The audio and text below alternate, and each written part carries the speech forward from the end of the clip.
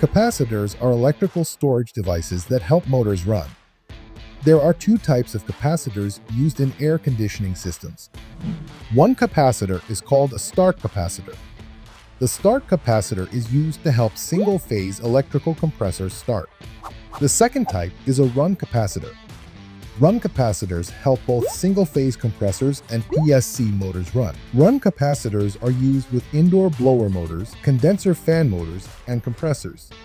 Run capacitors are always part of the electrical circuit if a motor is running. Whatever motor needs to run, this component plays a role in the operation of the motor. Start capacitors, on the other hand, are called intermittent devices. They are used for only a brief moment of time. Because of the different roles each capacitor plays in the circuit, run and start capacitors are not interchangeable. Capacitors are rated in a value called microfarads. Microfarads is a rating of the capacitor's capacitance. You will find the ratings printed on each capacitor. When replacing a capacitor, you must replace it with one of equal microfarad rating. You will also find the voltage rating on the capacitor.